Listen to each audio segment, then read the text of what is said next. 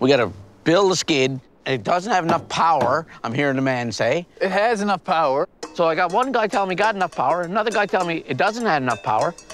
We gotta test the strength of the motor.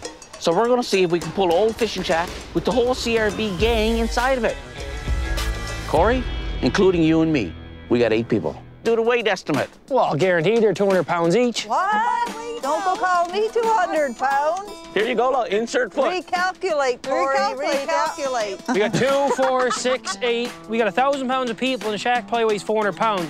This weighs almost half of what the oil tank will weigh. If it can't pull this, we're screwed. You ready? Yeah, I'm jumping in there now. Come on, hurry up. Okay, I'm in. Hold on tight, because I might have to give her a bit of gas here.